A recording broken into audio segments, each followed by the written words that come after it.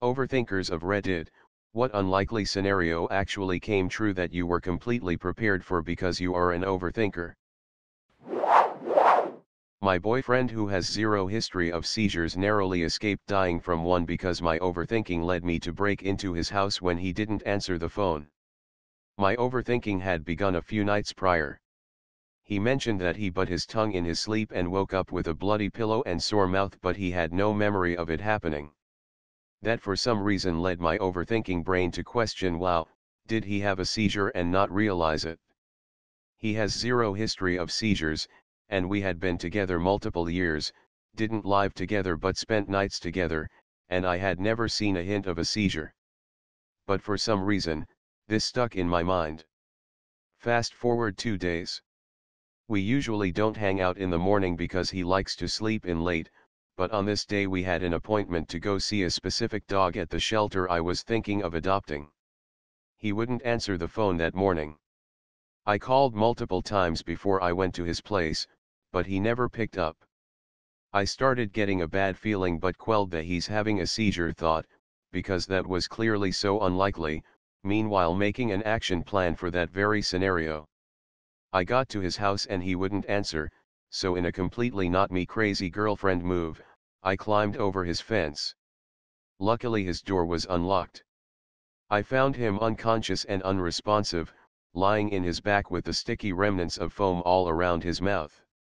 I jumped into action. I rolled him on his side to help curb aspiration, put a pillow under his shoulder to keep him in that position, and called the ambulance.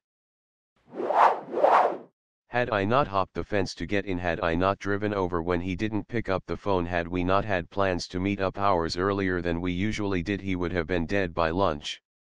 His kidneys were already shutting down by the time he reached the ER.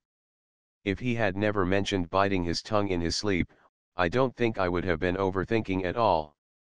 No crazy worries about seizures would have pushed me to go over and find him.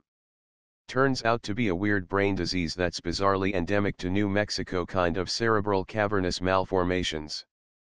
Several days later, after we got home from the hospital, I got a call from a friend who said the dog, against all odds, was still at the shelter, as in the very dog we were supposed to be seeing that day. I had given up hope on getting her, pushed it out of my priorities while he was hospitalized, but they had forgotten to take down my 24-hour hold sign on her cage, so no one inquired about her. She's now our miracle dog and is the sweetest animal I've ever owned. My boyfriend wouldn't be alive today if we hadn't made an appointment to meet her.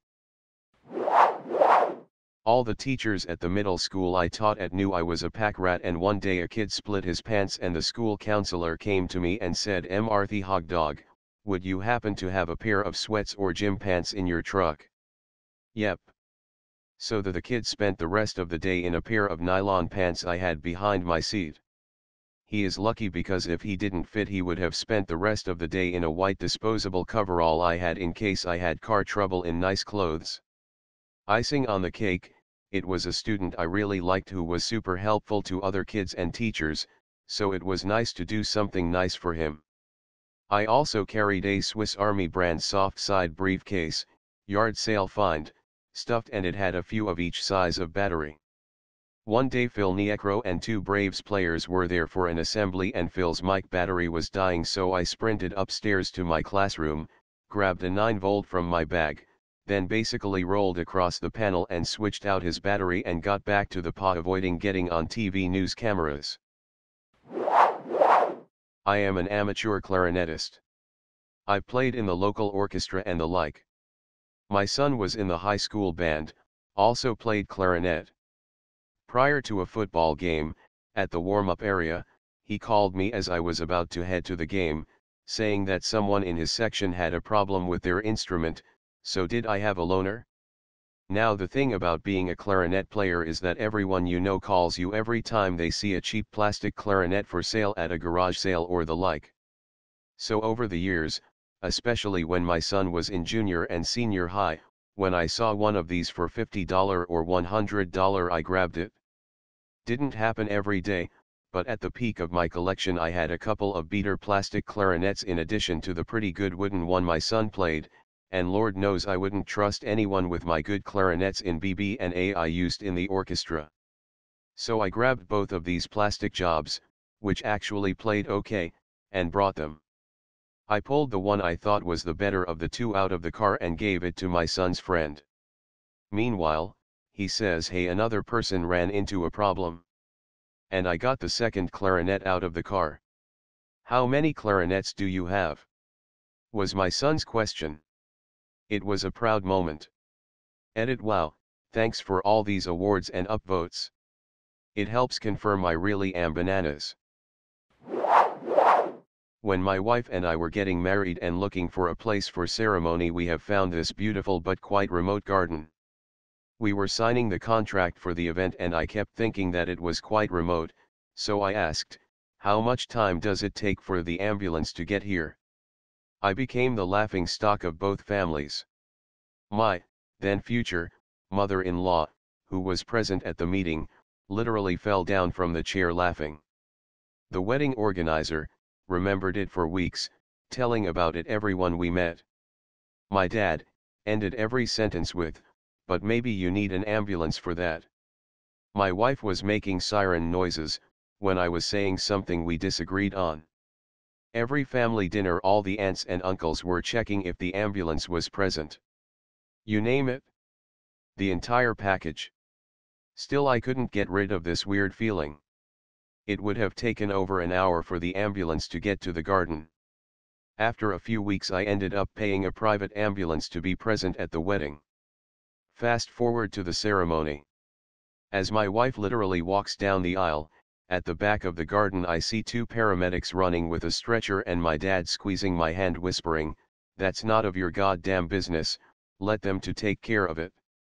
What happened was that one of our older guests got a heart attack and almost died at ceremony. Was saved by the private ambulance. Ever since then, when my wife tells me that I'm overthinking, I just do the siren noise. I was once driving on the highway behind a car with a couple of kayaks strapped to the roof. My anxious brain kept saying, what if they fall off the car, Final Destination style. I tried to convince myself that it was an irrational fear, but the anxiety got the better of me and I decided to change lanes and make some distance. About 30 seconds later, cue kayaks, they both slip off the roof and go rolling around the highway. Luckily no one was hurt, but man, that did not help my anxiety at all. Edit to address some comments. I figured I was overthinking since I don't know anyone else who gets nervous or avoids driving behind cars with loads, but I see now that maybe my behavior wasn't so weird. Apparently a lot of you have seen falling kayaks on the highway. I don't think this is the same exact incident as any of the ones you guys have described. From comments about how to properly tie down a kayak, I think these were not properly secured. I don't think they were tied to the bumpers. Backpacking, I'm always the over-prepared one. To the point I got a bit of a rubbing from my friends. I always have a rather fleshed out first aid kit and a couple really useful things to fix gear when you're out in the sticks. In particular super glue, 50 of parachute cord and a small roll of duct tape. Would you know it, we hiked down the wilderness trail from the Lincoln Trailhead. It's as straight as an arrow old railway bed. At the end is a nice campsite. We show up, sort our stuff out and a couple shows up at our tent asking if we've got anything to fix a hiking boot. The sole had partially peeled off from the heel of the boot. They were hiking out the next morning so it didn't have to be perfect. It just had to last the 7-ish miles to the trailhead on flat ground. I glued the sole back on the boot and held the whole thing in place with a bit duct tape so it would set. Worked like a charm. The whole time I was doing the repair everybody was commenting how handy it was I'd brought super glue with me. I kept thinking to myself, why would you go deep into the woods without some simple supplies to fix your gear? I was in an abusive marriage. I had started planning a way to leave but had an emergency go right now bag in case it got really bad. It had spare clothes, a card to a bank account my ex-husband didn't have access to and didn't know I had, some cash, several weeks of my meds, a brief medical history with DR's info in case I was hurt and had to go to a hospital, etc. I hid it in the spare tire wheel space of my car. The top layer was just clothing that I had in some shopping bags. It looked like I had bought clothes without him knowing. Anyway, he found it one day. Luckily, he just took the shopping bag out and got real pissed off. Left everything else.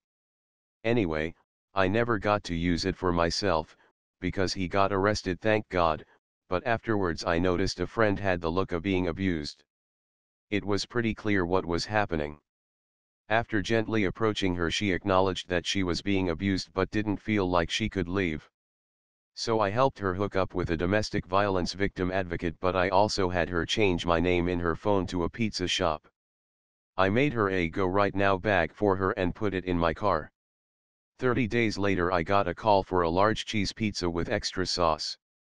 I called 911, drove to her house, beat the cops there, and heard her screaming bloody murder.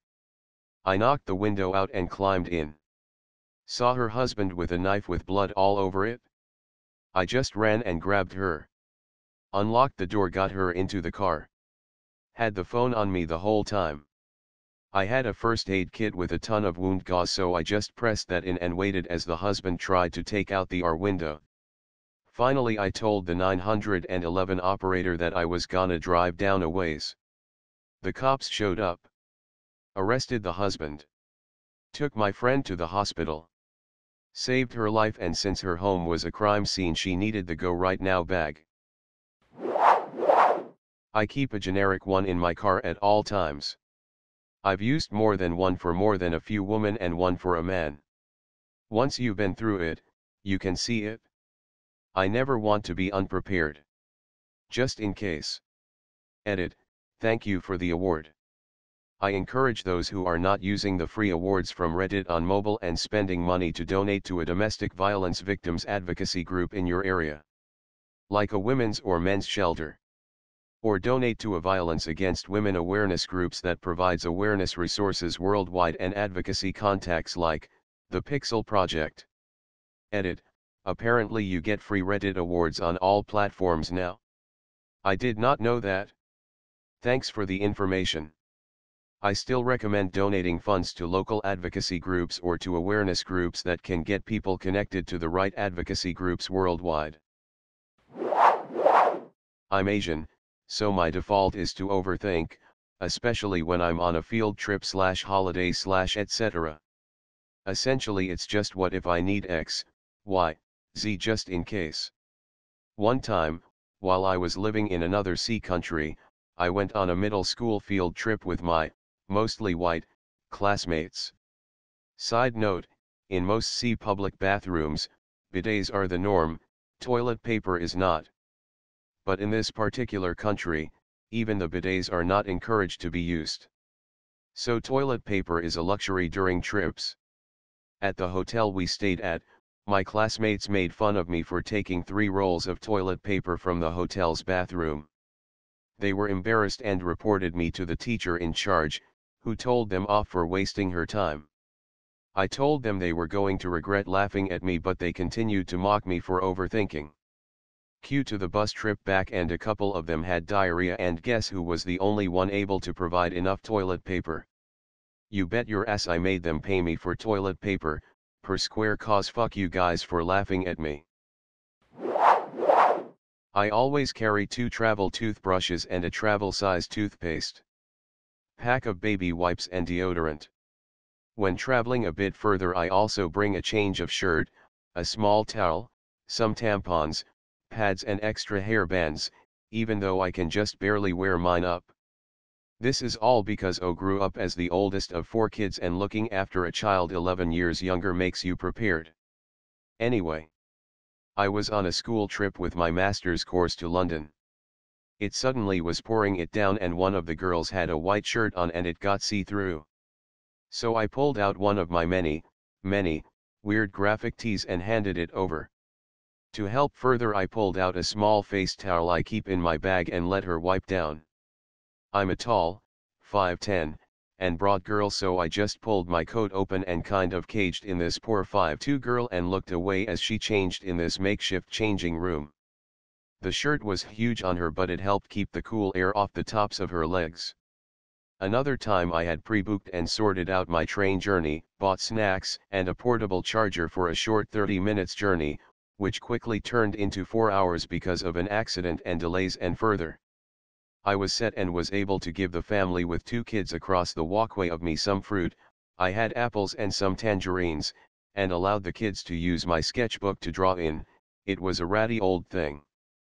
Overthinking and over-preparing can be tedious but worth it when it comes to situations. Years ago my sister was leaving to a friend's house. I was 15 at the time. She saw a creepy dude standing outside our fence. She messaged me and told me not to worry, but I immediately got worried. Our front door had cardboard on the window at the time cause my sister broke it trying to get in the house, so whoever was outside could get in easily. I messaged her again asking if he can get through the cardboard and she said not to worry about it again. I locked the door and got ready. A couple minutes later, I heard the doorknob jiggle. I cannot express how hard my heart dropped. It stopped for a couple of minutes and thought it was over, but then I seen the cardboard bend forward. I practically pissed myself screaming, ran to the most secure room in the house and called my mom frantically. We were both dumbass and didn't call the police, but instead my mom raced home. The man was gone when she got there. One of the scariest moments of my life. Similar thing, my stepdad caught my brother and I smoking weed in the middle of the night, and told us our mother would hear about it in the morning, but he didn't actually take anything from us. I speedily put a dime bag's worth of weed, a super cheap bodega one-hitter, and an old grinder into a box. Hid my nice glass bubbler and the rest of the eighth of weed somewhere else. When my mom woke us up at the ass crack of dawn yelling, I had my stash box ready for her to confiscate. Got high later that day while they were both at work. ETA, I think my stepdad just overlooked confiscating.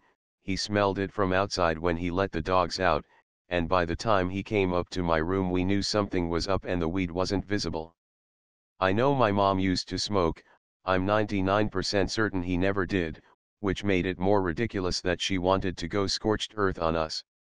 Also, we were both home from college for the summer, so 20 and 19. A year and a half ago, my wife was doing the Susan G. Komen 3-day walk, and she was staying in a house that was rented. She had just finished day 2, and her body was essentially done at that point. In the middle of the night she woke up with severe sweating and dizziness. She started vomiting and by the next morning didn't feel much better. I get the call, can you come take me to urgent care? Oh shit, this is my wife we're talking about. Toughest lady I've ever known, never asks for help with anything. Strong as an ox, and about as stubborn as one too. So when she asks me to take her to the doctor/hospital, I'm out the door in seconds. I drive down to the house to get her. Before we leave, I remember she told me she vomited last night. Well, I'd been there the night before to bring our daughter to see her before she fell ill, and I'd played in the sand at the beach with her with some of the beach toys the house had on hand. So I just grab a bucket in case she needs to throw up in it. We make it to urgent care without incident, but I brought that damn bucket in either way because I'll be damned if something goes down. Sure enough, she gets the urge to throw up while we're there, and wouldn't you know it? The bathrooms were both occupied. Bucket to the rescue. I felt like a goddamn hero. I used to keep a spoon in my purse. This was in high school and my friend put a spoon in my purse one day as a joke. I decided to leave it there, just in case, and my friend thought it was hilarious. It became a regular thing for her to check my purse every few weeks to see if the spoon was still in there. Well, one day I decided to spend some extra cash and get a small strawberry ice cream at the end of lunch. I had already bought it and made my way over to the silverware rack when I saw it, the clean spoon holder was empty. With it being the end of lunch on a day when the cafeteria had served chili, all of the clean spoons had been wiped out. I was about to feel very sad for myself, and try to decide if a fork was acceptable for eating ice cream, when I remembered the purse spoon. After a quick wipe with a napkin, the spoon was clean and ready for me to use. Of course my friend was with me and could barely hold herself together while I uttered aloud my love for the spoon in between bites of ice cream.